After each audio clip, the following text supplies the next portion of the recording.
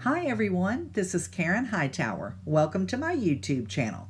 Today we're going to do a little bit of watercoloring using the Sweet Spring stamp set from Gina Designs. I have a piece of Arches cold press watercolor paper that I've cut it down from the big size it was to a manageable size. I'll trim it up later towards the end of the video. I have the Karin markers that we'll be using today, and I have this image in my Misty, but I'm going to lift up the edge to make sure there's no air under it. And then I will ink up that beautiful bouquet with the Gina Designs Amalgam ink in the Obsidian color. It's a nice dark black.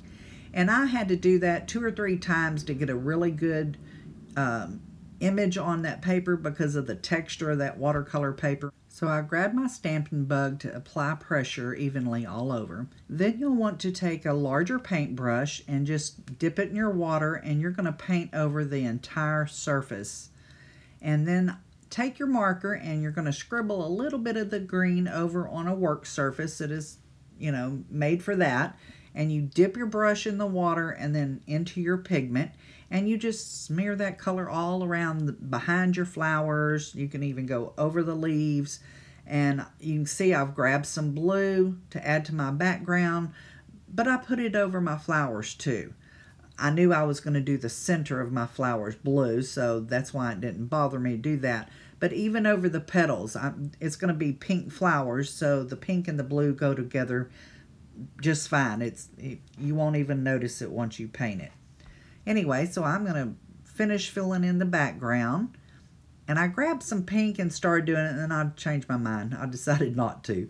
I let it all dry, and then I grabbed the royal blue, I think is the name of that color, and I dotted around. I'll put the name of all the colors and sizes down below the video. Anyway, I dotted it all around, and I used my brush just to blend out that color. And for the leaves, I'm going to do the same thing. I'm going to use my brush with just water on it and go over the leaf. And then I'll take the green and put it in the nooks and crannies and blend out the ink. And you can see it wherever you feel like you need more green, just put it there and blend it out a little bit. I don't have a highlight spot on here, so to speak, but I do add different colors. I'm adding a little bit of a curry on here. It's kind of a greenish, brownish, olivey kind of color. Anyway, I blend it out, and then I will use some apple on there to kind of brighten it up. I do like to use yellows or blues or different colors when doing leaves in different areas, just to liven up the leaves some so they're not all flat one color. So then we'll let these leaves all dry. I'll do the rest of them, and then we'll start on the flower. So I'm going to rinse my brush and add some water, just clear water, and wet a few of the petals, and then I'm going to start adding color on the tips and then pulling the color down towards the center of the flower. Now some flowers it's vice versa. You can put it down at the bottom and pull it out towards the tip of the flower. So that's the good thing about flowers. There's so many different ones and they're all so beautiful. Anyway, so we're going to continue adding color around here on this flower. And then we will move on to the next flower. And we'll just keep doing the same thing, laying down some color and blending it out with the wet brush. After finishing that flower, I decided I wanted that big focal flower of the 3 to be a little bit darker and to have a little more color to it. I do like the soft muted color that it was, but I felt like it needed to be a little brighter like the other 2. And then we will go and add a little bit more color in our nooks and cranny and blend them out. Just wherever you feel like you might need a little more color. Then I'm going to grab that blue pen and I'm going to go around the center of each flower just to give it a little more definition and darker color. Then I grab my T-square ruler and it's a multi-liner Copic. It's a 0.5, and I'm going to draw this into a square around it with the flowers hanging, over the edge of the square.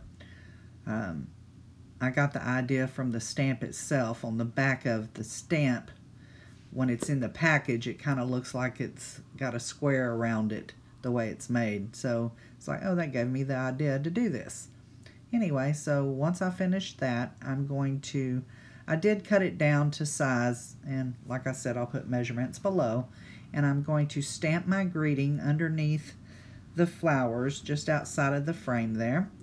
And then I'm going to attach it to a piece of black Onyx cardstock, and then I grab a layering weight piece and I stamp the flower, one of the extra flowers in the stamp set, and I'm going to use that marker and just do the center of the flower, and that way my inside of my card has some color and decoration. And then I'm going to add some bling. You'll see me here fussying around with it, and I use some black from my stash, and I use Gina's Aurora crystals for the extra bling on there. And my Connect glue, I move a crystal and put the glue down, and then I do that all around, then I go back and put crystals back where they go. Anyway, that about finishes this card project up. I'm so glad y'all joined me today. I hope you enjoyed the card. And you can find me on Instagram at Karin Hightower. You can find me over in the Gina K Designs Friends group on Facebook. And you can find me here. Please like my channel, subscribe, all that good stuff. Hit the bell. I don't do a whole lot of videos, but I do enjoy doing them. So y'all have a wonderful day, and I'll see you again soon. Bye-bye.